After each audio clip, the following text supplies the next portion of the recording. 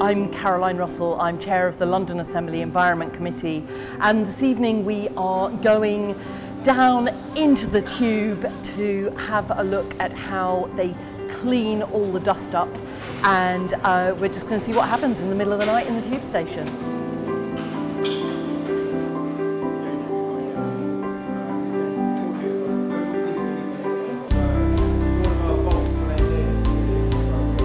We have a number of gangs who are out. Some of them are using hoovers, which are specific for the task. They have high levels of filtration on them, and also down to manual brushing of the assets to excite out the dirt, and then we then come and hoover it and collect it afterwards.